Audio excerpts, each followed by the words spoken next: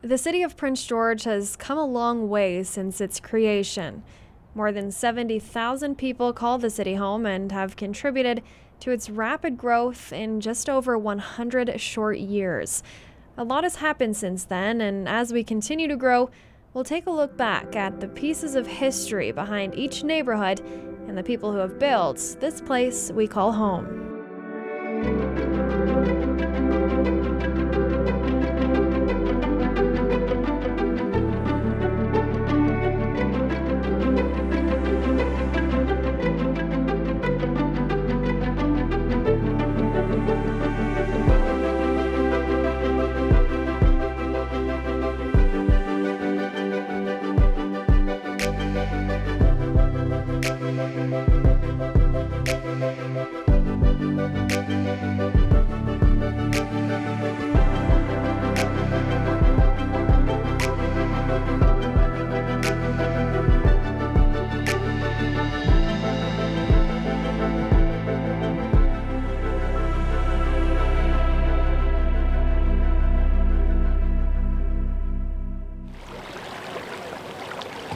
It started here at the confluence of the Fraser and Nechako rivers, a village belonging to the Lheidli, which translates to the people where the two rivers flow together.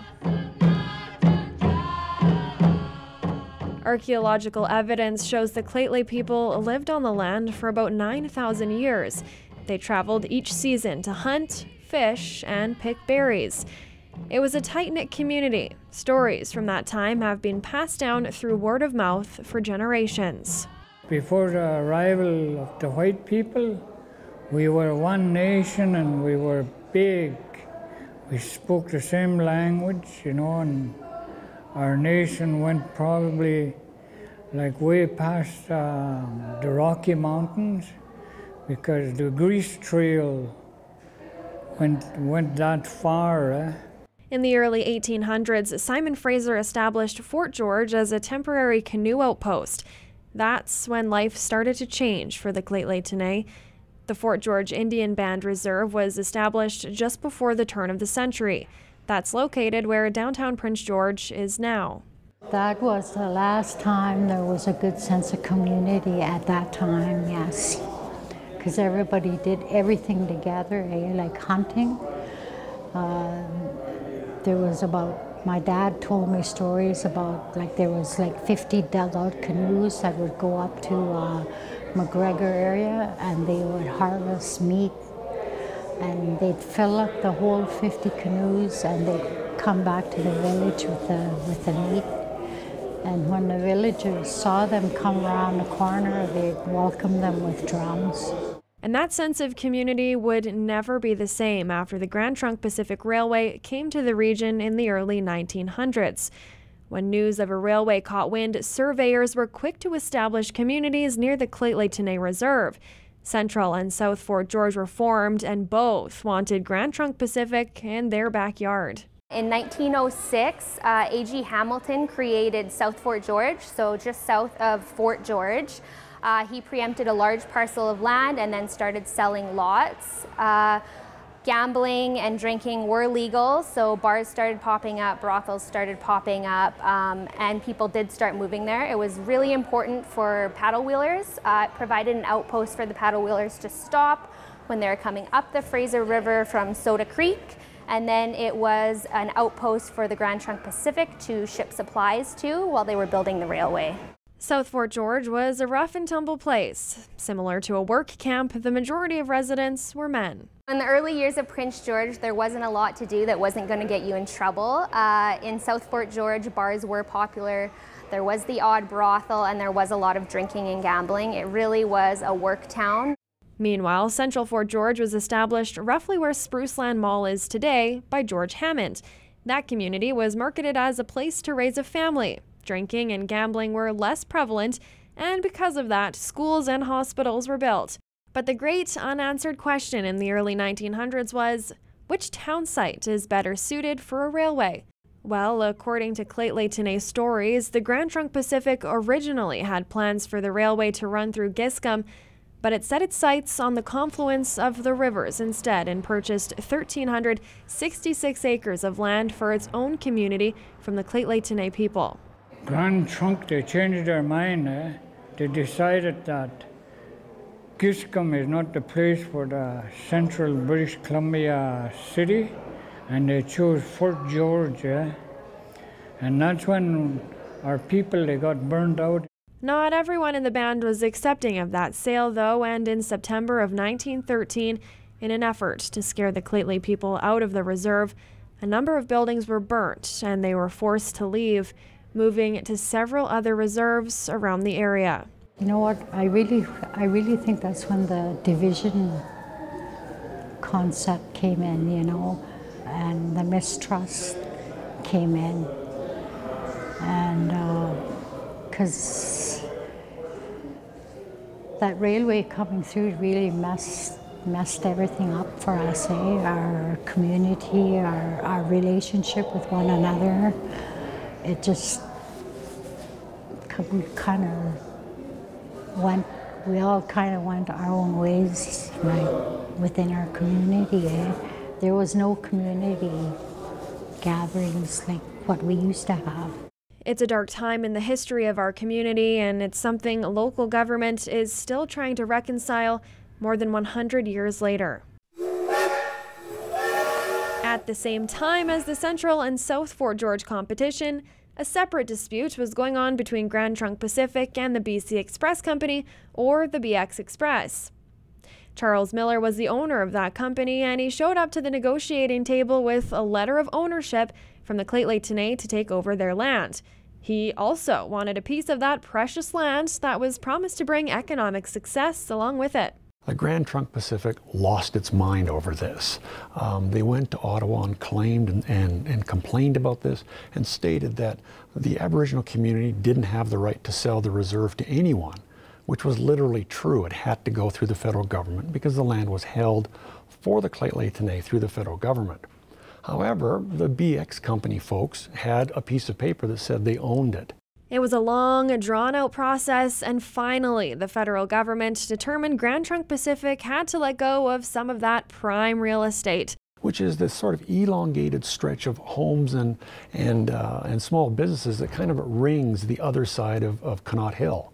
And so that was the accommodation in the aftermath of the litigation, because indeed it had been found that the Miller bunch, the BX company crew, had in fact legal title to this land, and so it needed to be extinguished in some fashion. And so the Miller Edition was born, and it represented about a quarter of the total town site.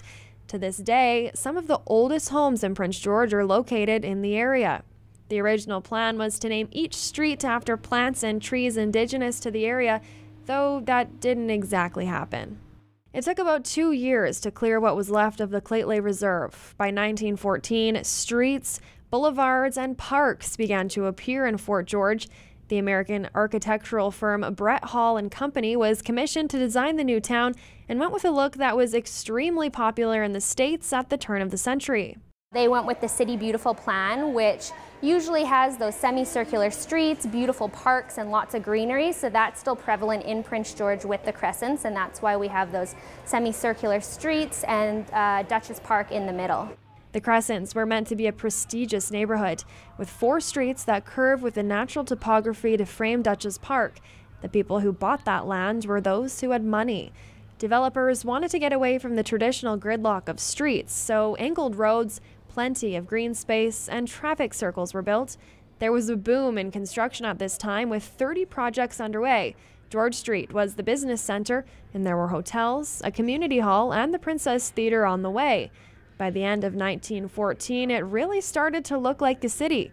In fact, incorporation was right around the corner. But the First World War got there first.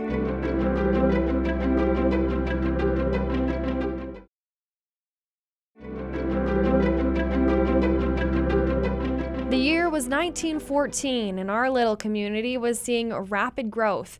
The First World War broke out in the summer of 1914, and it seriously slowed down the progress being made on what was then Central, South, and the Grand Trunk Pacific's Fort George. To say that northern British Columbia almost empties of white settlers is not an exaggeration. So we can estimate that the Georges, Central Fort George, what becomes Prince George, and South Fort George, probably had about 5,000 settlers, give or take. We probably had around 150 indigenous peoples. By 1921, the population here is only 2,100. So it more than halves. And people leave in part to go enlist in the war, obviously enough, but sort of the bloom is off the rose at the end of the war.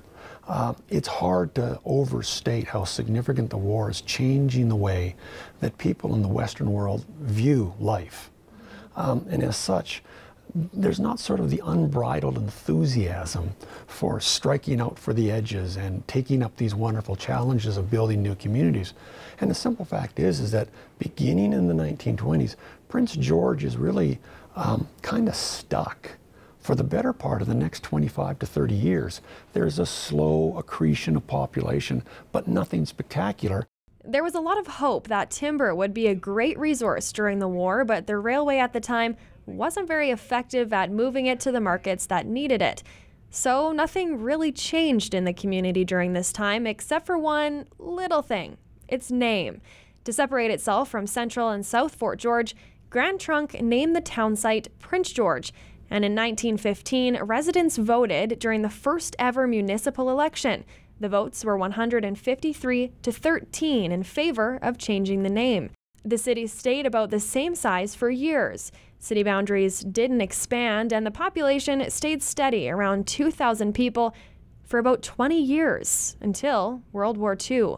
By that time, it has a railway that's pretty solid and established.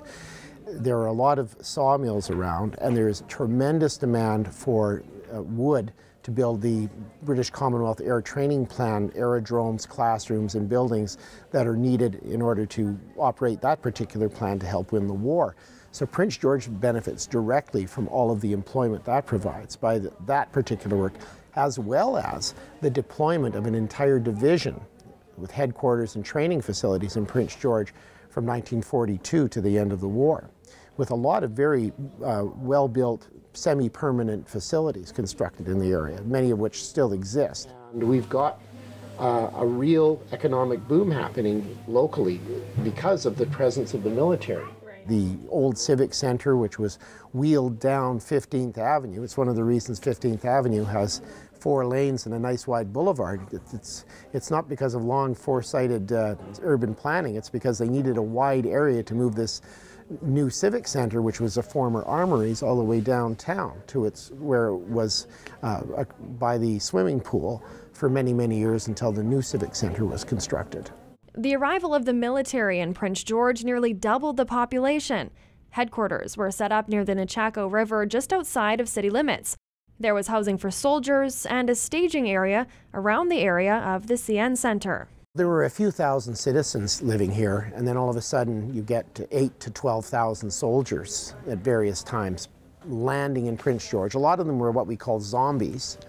They were conscripts who were put here to do domestic defense rather than to be used for invasion purposes. And there were mutinies and problems with that when there was a call to move some of these troops to Europe. They didn't want to go. They were considered themselves the old term fencibles, okay for home defense, but not okay for being deployed to fight wars in other places.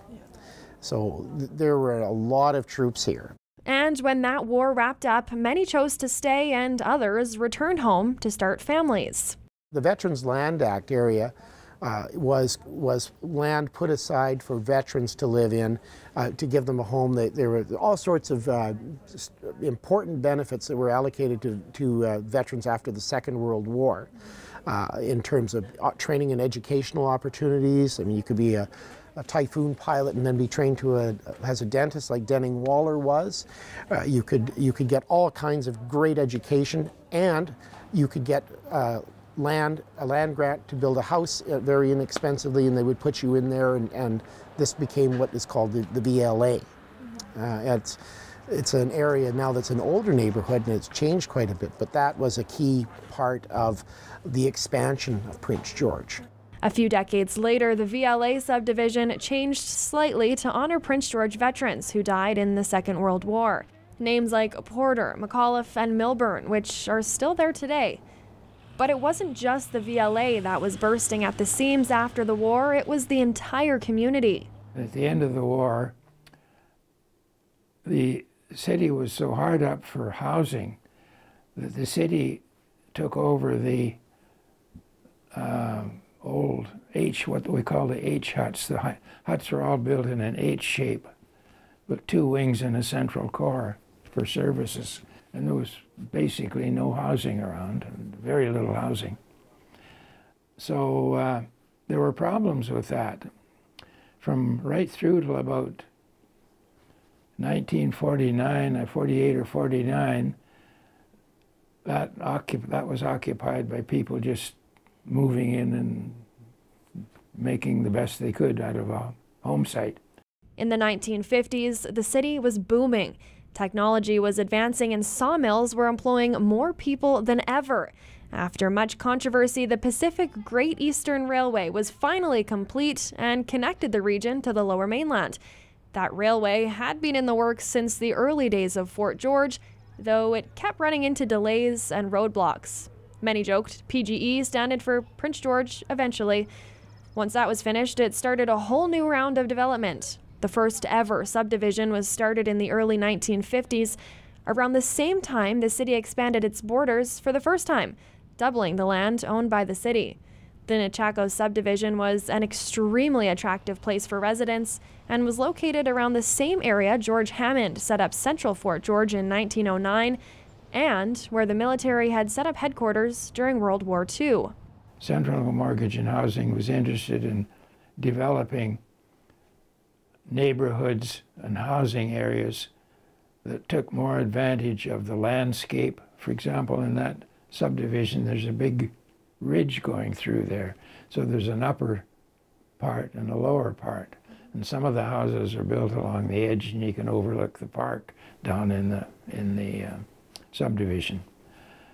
So Central Mortgage and Housing was responsible for laying out the streets and actually merchandising the lots. And the city was in partnership with them at the time, that was 58. The city was in partnership and supplied underground services, water and so on, as an extension from what was being planned beyond Kearney Street. In my view, it has such heritage value. And it filled up within a year. The lots were all sold, I'm sure, the first few months. Everybody was grabbing a lot because there was no building space. Not long after, the city started developing the Seymour subdivision. Much like the Nechako area, it was designed to follow the natural topography of the land. They had the same kind of street pattern. They did not follow the grid pattern because in the Seymour subdivision, in behind those the restaurants and apartments along Central Street, in behind there's a steep bank and a ravine and so on.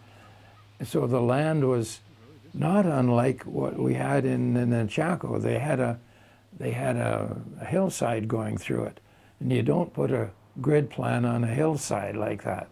There were so many people living in Prince George at the time that there was a major school crisis.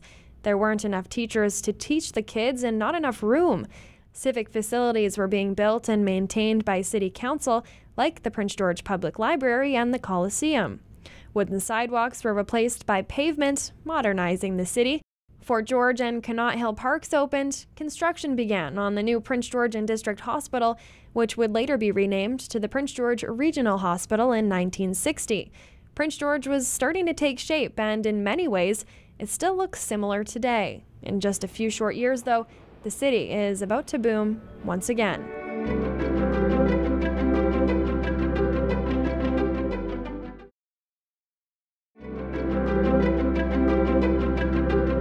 Since the early days of Prince George, the forestry industry was a major driver to the economic success of the community.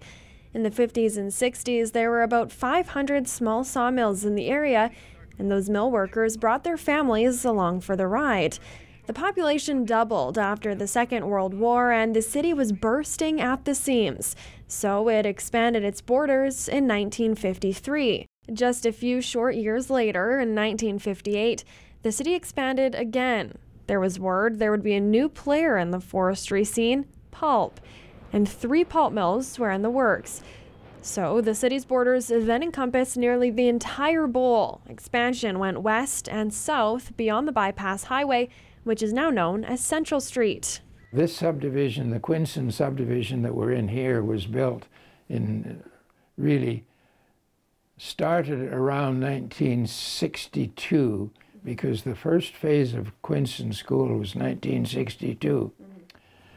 And I was the architect for the Quinson School, and the school board decided to build 6 classrooms on 2nd and Ogilvie, and between Ogilvie and Patterson. So before those 6 classrooms were built, they needed 2 more, so the contract was expanded to add 2 more classrooms that same year, 62. And by 63, they were bringing in portable schools rooms because the Quincy area was expanding so much. New shops, houses, new schools, apartments. And several of us had bought lots. We bought the lot privately in 66, I guess it was. Someone wanted to sell it. They decided they were going to move somewhere else. So we bought the lot, but we held it for 4 years because we had a house down on Douglas Street in the Chaco subdivision down there. So, and my first house was 800 square feet. My next house was 1,300 square feet down in the Chaco. I moved up to Dizelle and I built 1,800 square feet. Crazy. The population in Prince George doubled once again in the early 60s, from about 5,000 people to more than 10,000. There was a record number of kids in the school district at 2,100. There were so many kids, they had to attend in shifts. One thing about the W.A.C. Bennett government, Bennett was interested in expanding the north.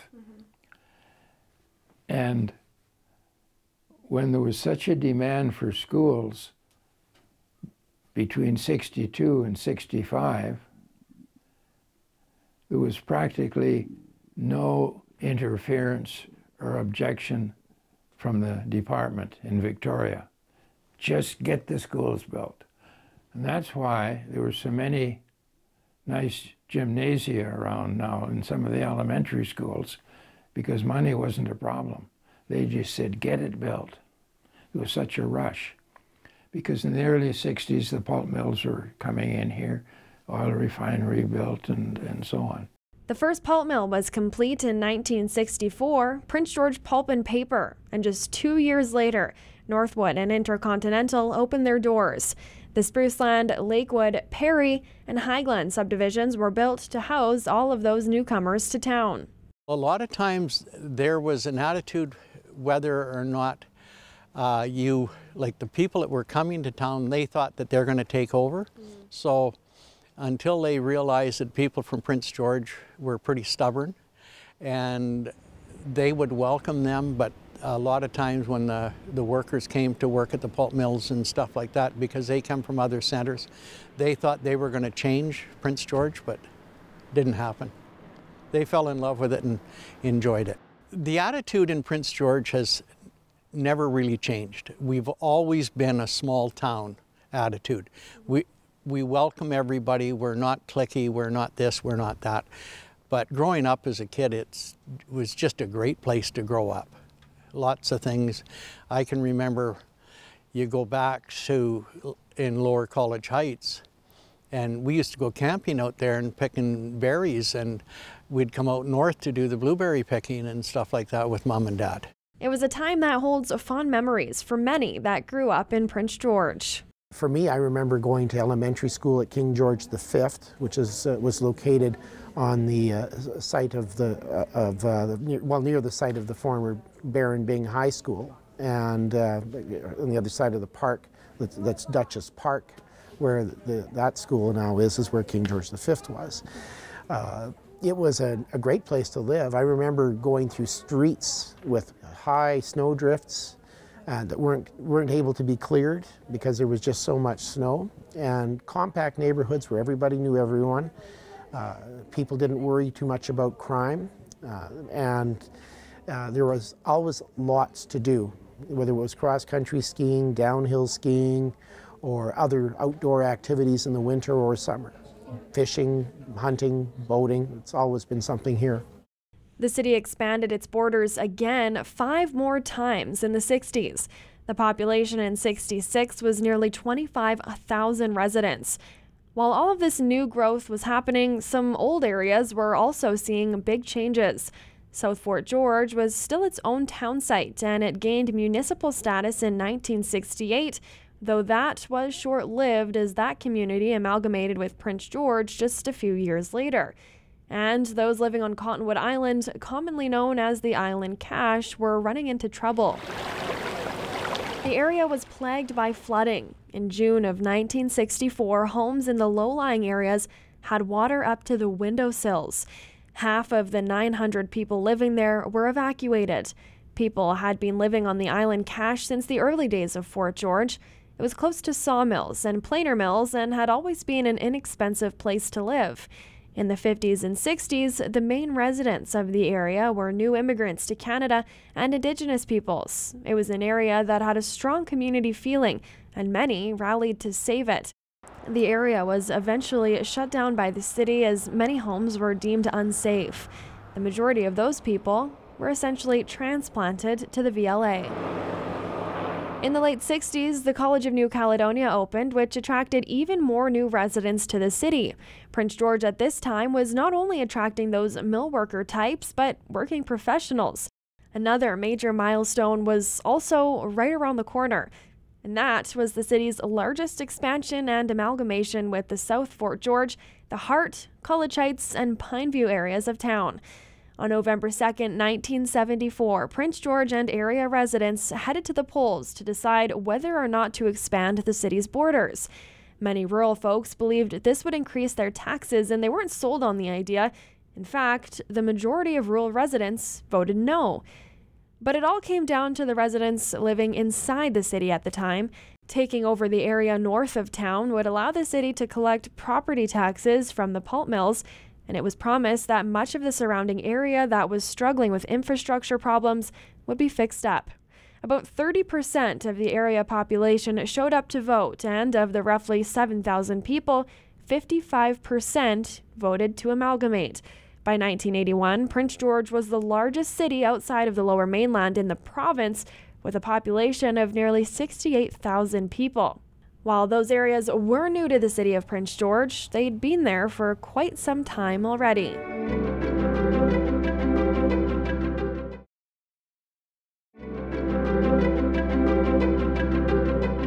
When you think of Prince George, you probably think of people who are always willing to lend a hand and a more relaxed way of life. Well, that's what attracts many to live on the north end. But people have been living in the heart area of town long before it was part of the city of Prince George. It was very much out in the boonies, but that's just what some residents liked. My mom and dad bought an acre of land on West Austin in 1958. And at that time, this was totally bush. It was like a big area of big trees or nothing, and West Austin was a dirt road. It was all dirt and mud holes and ruts, and all my dad and mom's friends said that they were silly to come out here because there was no water, no nothing. The remoteness created a strong feeling of community among the people that lived north of the city, but it could also be a pain to go into town on the weekly shopping trip. Dad had this old truck that had just one seat, the cab, and us girls, there was 8 of us, so we had to take turns. So every Saturday was shopping day, and we didn't get to town that often because 8 of us took 8 weeks. Of course, as time went on, there were more services in the heart, and even though it had joined the city, it still had that out-of-town feeling. We moved in on November 1st. The snow was about 12 feet deep. It was a cheap house, a cheap starter home. And so, plus I had a brother that lived out in the heart, and we moved here from Toronto. We were thinking we wanted the green space and all that. So that's why we moved to the heart. The feeling in the heart at that time, it was very much out in the wilderness, actually. We didn't have street lights. We never had the streets plowed. Snow was deeper than anything.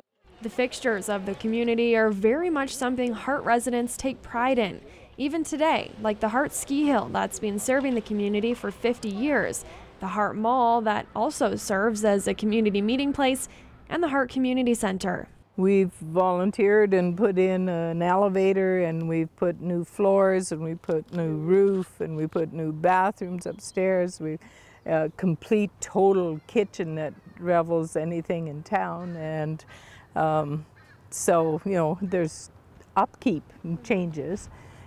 And we have a liquor license, and we have a restaurant license, and you know, all of that took a lot of people coming together, doing a lot of things to be able to get those.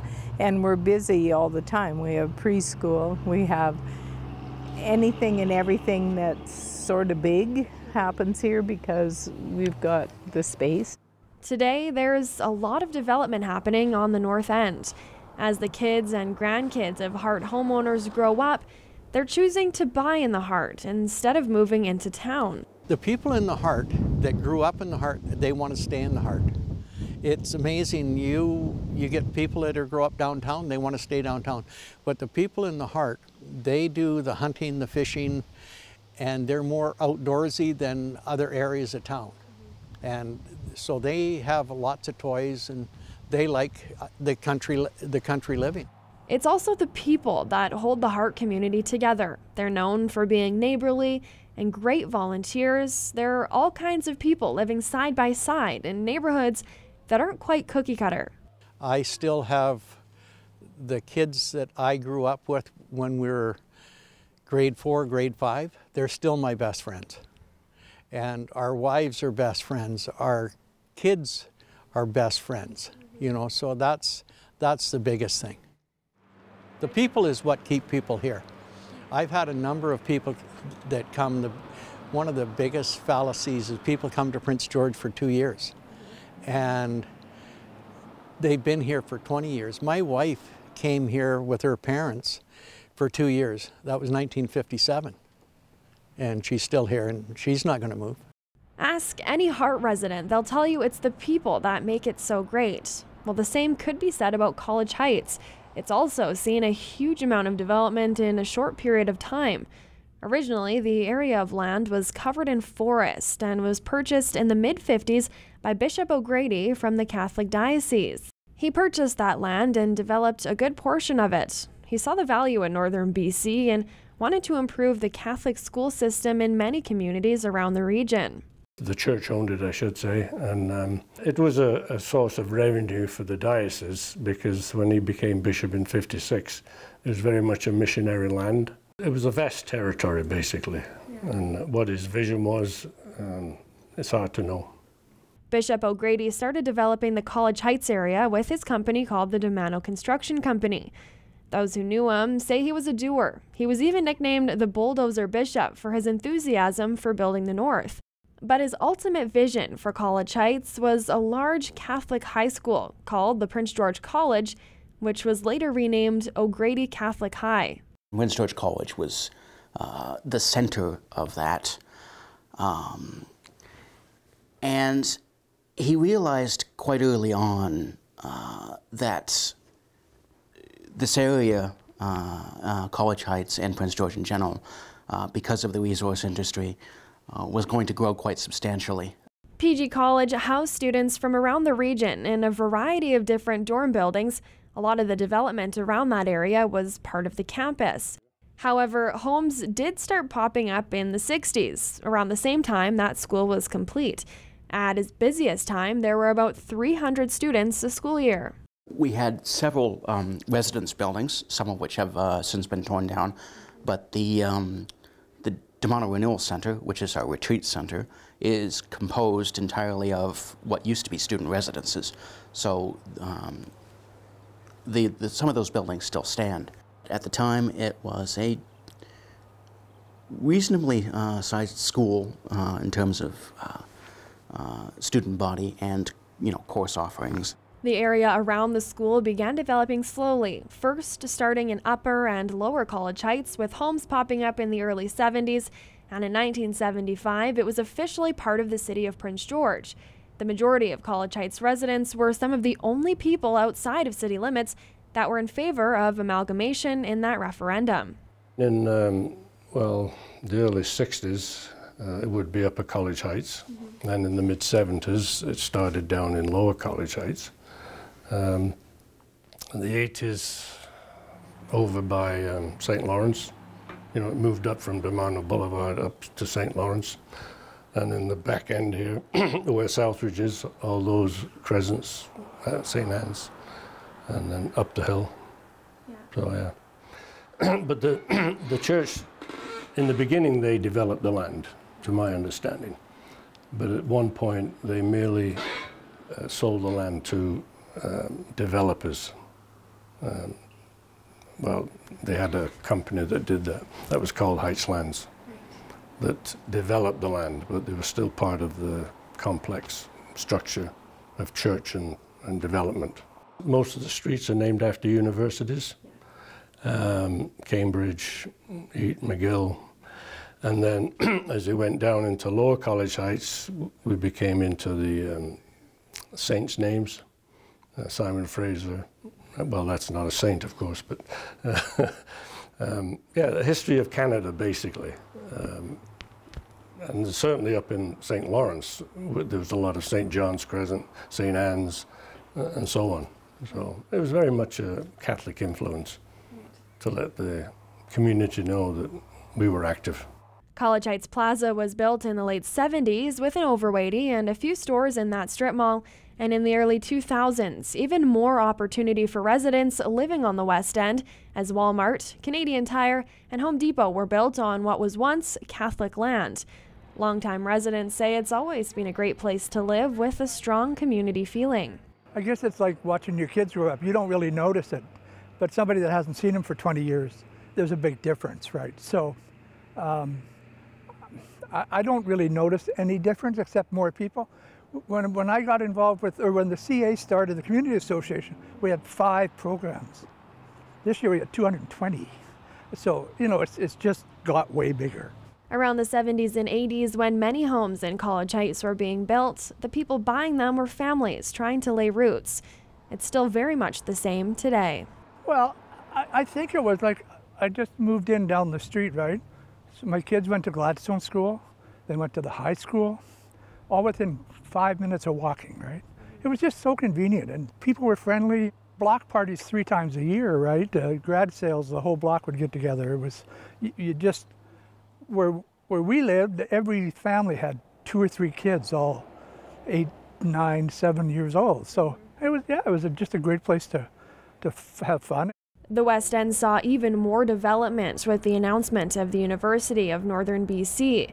In 1994, the school opened its doors for the first time, and that, once again, changed the way people saw Prince George. The university changed it because we went from basically a pulp mill to another industry, and it really solidified places. And people coming into Prince George, moving into Prince George, people didn't want to come to Prince George, and then when we had the university, now it's a destination. It didn't come without controversy, though. In the late 80s, BC's Minister of Education was quoted in the Globe and Mail saying people in the interior didn't care about education past grade 12. They cared about the number of trees they cut down or their day at the mine. That caused an outcry from interior residents who sent about 3,000 angry letters to the ministry.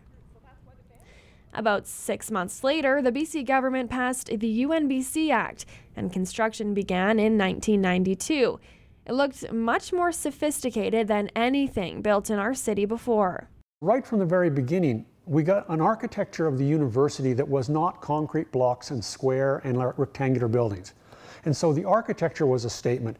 Then to have the Queen come here and speak about the architecture, talk about the matchless setting that was Northern British Columbia and this community and this campus.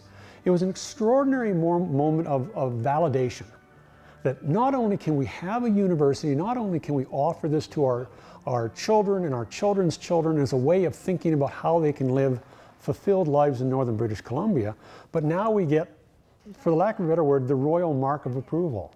Yeah, it was a big moment. And the development didn't stop there. Now, even more people are calling University Hill home as more subdivisions are being built with an abundance of high-end luxury homes.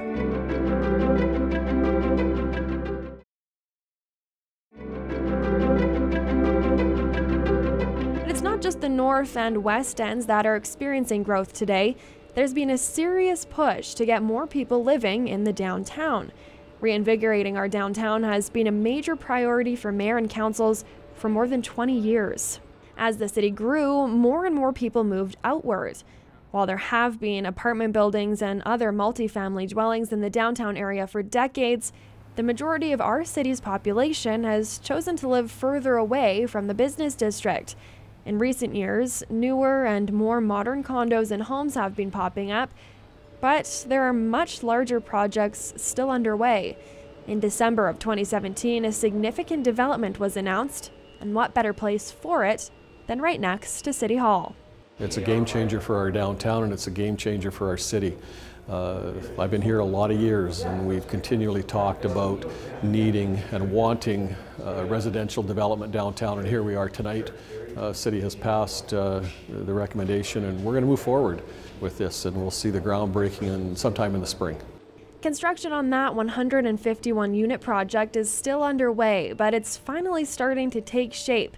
It's been more than a year of street closures and noise, but mostly excitement from downtown business owners and city staff. You've seen it in a lot of larger city centers where they're challenged to retain people after 5 o'clock, particularly on the weekends when they want to get home or get out of town. Developments such as this, where you've now got residential strategically positioned in the downtown to access restaurants, to access shops and stores, that will only serve to increase that revenue stream coming into them. And a second high-density housing project was approved earlier this year. That'll be built in the empty space just behind the Prince George Public Library. This time, the focus is on students, another important piece of the puzzle to bring life back into the downtown.